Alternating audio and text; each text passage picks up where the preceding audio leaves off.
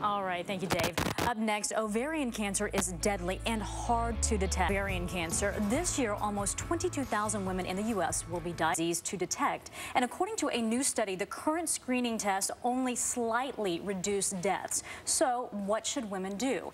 Our Dr. Jennifer Ashton, who is an OBGYN, is here with some news for us. Good morning. Good morning, Betty. All right, according to this new study, those annual screenings, they only reduce ovarian cancer deaths by 11%. Why so low? Exactly, and being called by the American symptoms. All right, be proactive. Absolutely. Dr. Jennifer Ashton, as always, we do thank you.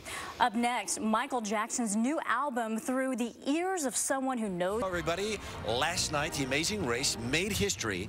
Nat and Kat. There also, did you know that Americans will spend, listen to this, $2.6 billion on gift wrapping for the holidays, but you don't have to spend a dime. We are going to show you how to wrap